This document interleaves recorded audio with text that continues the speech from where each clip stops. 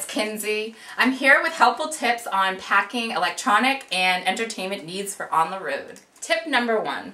With your MP3 player, make sure that it's small and compact because it will be less likely to be stolen, and also make sure it has a clip on it so you can clip it right onto your shirt so that when you're on a long bus ride and you fall asleep, it won't fall onto the floor and be lost.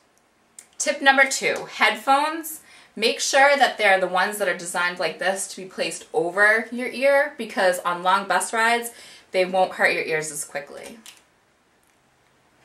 Tip number 3, remember to pack some light reading and games of some sort for long bus rides, and also because they're great conversation starters with other travelers.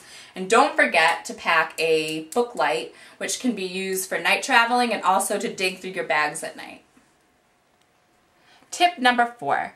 When packing your camera, don't forget to pack an extra memory card as well as a tripod, which can help with steadying the photos and the video. Tip number 5.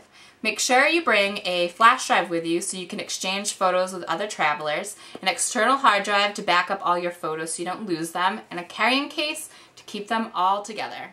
Tip number 6. When shopping for converters and adapters, make sure you get a package deal because you can take the adapters for the countries you're visiting. And also, most appliances will convert the voltage, but if you're a girl and you want to take your hairdryer and straightener, bring the converter because if not, your appliances will catch on fire. I hope all these tips make packing a breeze.